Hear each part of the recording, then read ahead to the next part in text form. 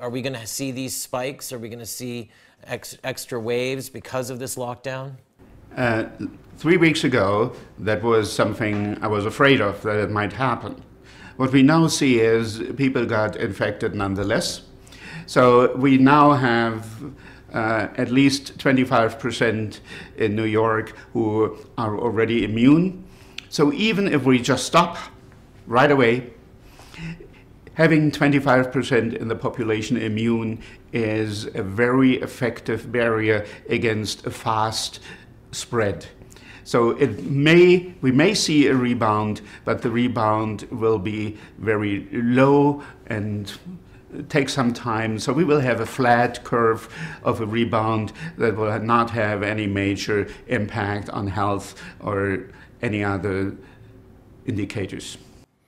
But of course, we're being told that we do not know whether having the antibodies makes you immune. Doesn't that seem to sort of fly in the face of most immunology and indeed the whole basis for vaccination? I don't know if I'm jumping out of the window, if I will die as soon as I hit the street. I don't know because I haven't done it yet.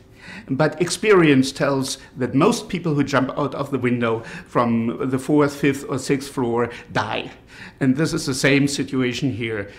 We know what all other respiratory viruses did, and there is no reason to believe that this respiratory virus will be fundamentally different from any other respiratory virus, including the coronaviruses that we are very well aware of. What I find strange and totally illogical is that there is now this mantra that we will never go back to where we were before. And I think about it and I say, why not?